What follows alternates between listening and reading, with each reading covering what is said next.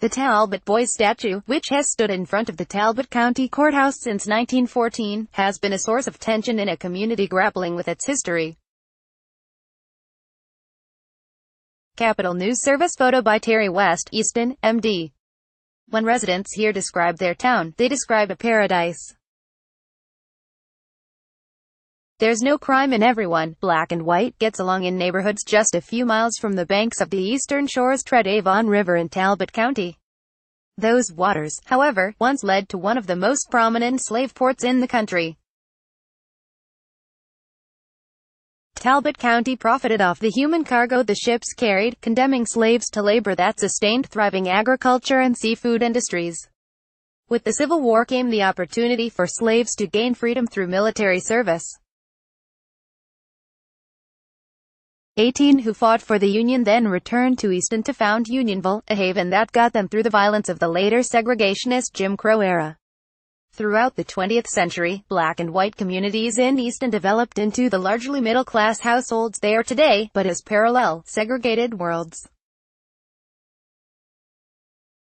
Lines started to blur once segregation ended. But as much as Easton and its neighbor Unionville may want to move past the deeply unequal relationships that etch their past, they can never quite escape them. You have people here who may be descendants of folk who held others in bondage and the descendants of the people who were held in bondage, said Rev. Nancy Dennis of St. Stephen's AIM Church in Unionville. They work together, they engage in business transactions together, they socialize together, they help each other when there's crisis. This proximity is one reason why a recent but unresolved debate about taking down Easton's Confederate statue has been so delicate. Soldiers who sacrificed their lives to ensure that African American slaves would never be free are glorified in a bronze statue on the courthouse lawn. 5 miles away in Unionville, the graves of 18 of their military opponents, born into slavery, are buried behind a church where their descendants worship every Sunday. Around the bend from the church graveyard is White House Plantation, which was the largest plantation on the eastern shore and where Frederick Douglass was enslaved. The original structure looms and a descendant of Douglass' owner still lives there. Though a statue of Douglass was erected in front of the courthouse to honor the abolitionist, the county council approved it, after months of debate, and stipulated it could not exceed the height of the Confederate statue it parallels.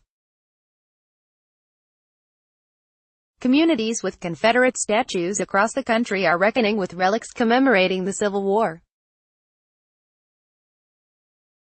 In Charlottesville last year, such a statue became the gathering point for a white nationalist and Nazi rally that erupted into violence and left one anti-protester dead.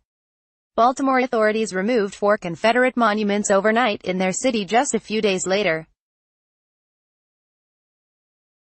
People in Easton are grappling with how their histories are honored as a handful of activist residents are forcing the town to confront its past. Talbot Boys. Although the controversy over Easton's Talbot Boys statue has simmered for only a couple of years, its story begins 104 years ago. Joseph B. Seth, a lawyer from Easton, wrote a letter to Col. David G. McIntosh of Towson in 1914, asking McIntosh to help him secure a monument with the names of the 84 Confederate soldiers from Talbot County.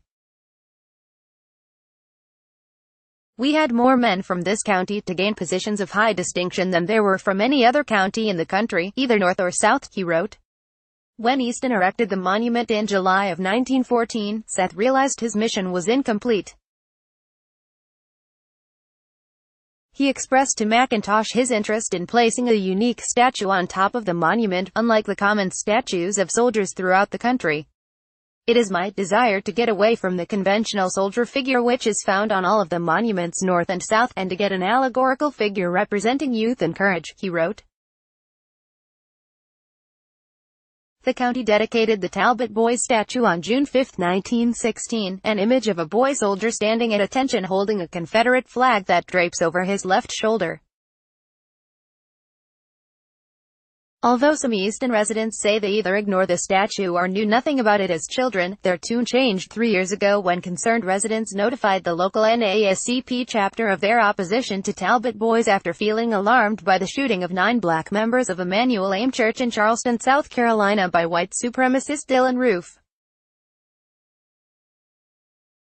The NAACP then requested the statue's removal, and a county-wide debate over which side of the town's history to honor ensued. A painful history before the Civil War. Talbot County had the 10th largest slave population in the state. People from Africa in the Caribbean were brought into the Deepwater port at Oxford, operated by Founding Father Robert Morris, according to local historian Bernard Demchuk. They were then distributed on both sides of the Treat Avon River using a ferry now considered the longest-running private ferry in the country. There were 3,725 slaves and 2,964 free blacks living in the county by 1860. Slaves were sold at an open market where the county courthouse now stands.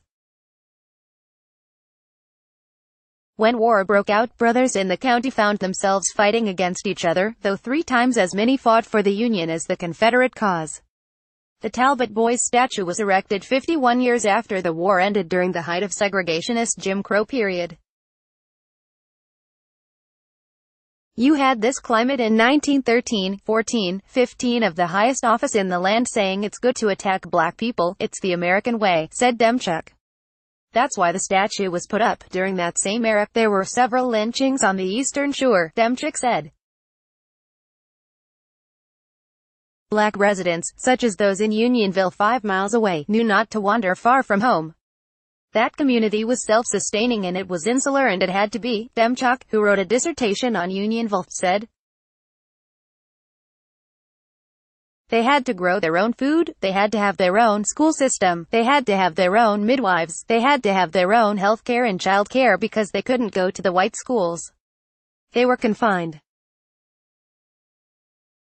Racism and Jim Crow and the Ku Klux Klan confined them into this community. Memories and photo albums. Harriet Lowry grew up in Easton but visited her grandparents in Unionville every Sunday for dinner. Her family migrated to Baltimore when she was 14, but, like many Easton residents, she said she was later drawn back to the small town's peacefulness. What she didn't know was that her great-great-grandfather, Benjamin Demby, had been drawn back to the county decades earlier as well after serving in the United States Colored Troops. It was at a ceremony in 1998 that Lowry said she first heard the story of the 18 soldiers. Brig. Gen.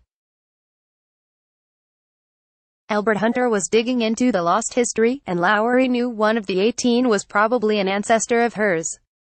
When she learned she was correct, she was dumbfounded that her family had never told her about her heritage. I was 48 years old and it was the first time I'd ever heard that story, Lowry said. I could not understand why. County Council member Dirk Bartlett similarly did not know he had a connection to Unionville until 5 years ago. Now he treasures a thick, buckled family photo album with a portrait of Ezekiel Cowgill, the Quaker abolitionist who leased the land in Unionville to the soldiers for $1 per month.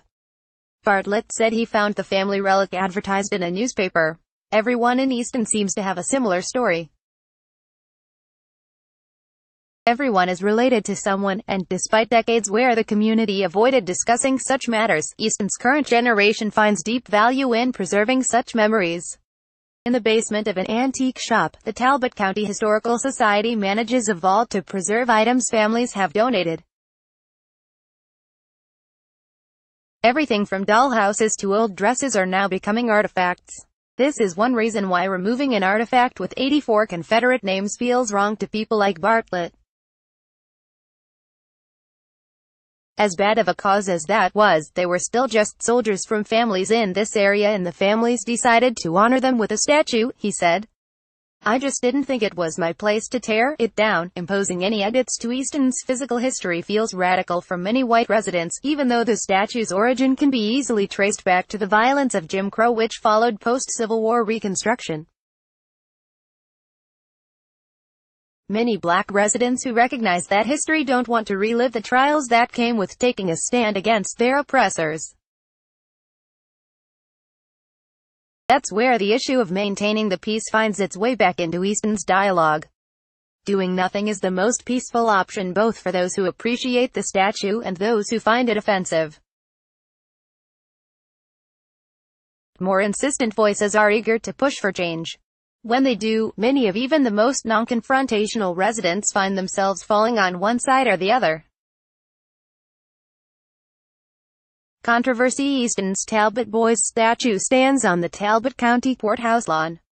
Some residents believe its position sends a message of hate to those seeking justice and inaccurately portrays the Confederacy as the winner of the Civil War.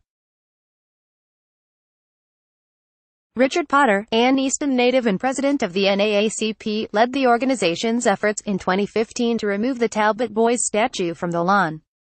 The members submitted recommendations to the county council, which included relocating the statue to a museum and replacing it with a statue that honors both sides of the Civil War.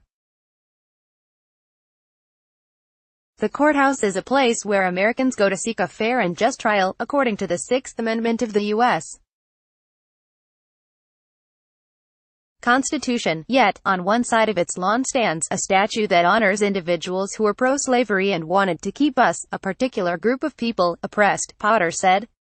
When the county council voted against the recommendations, they did so in an illegally closed meeting, a move that prompted the NAACP to partner with the ACLU of Maryland to fight the council's violation of the Open Meetings Act. The council voted again in public, and the decision was the same: no. For the more conciliatory voices, including Bartlett, a workaround solution came in 2011 when the county council allowed the Frederick Douglass Honor Society to erect a statue of Douglass. The statues stand 51 feet apart, on either side of the walkway leading up to the courthouse doors, both depicting life in 1800s Easton, when Confederates and those who supported the Union lived as neighbors.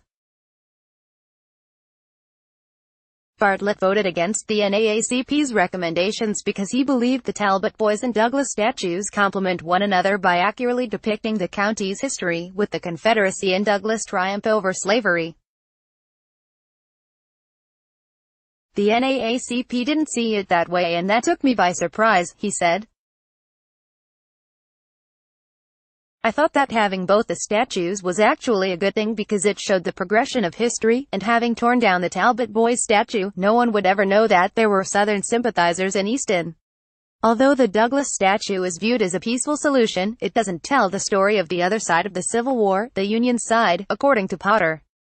The NAACP won't be finished until that statue is removed, and we have a monument up there that depicts the entire truth about the Civil War, as it relates to Talbot County, he said.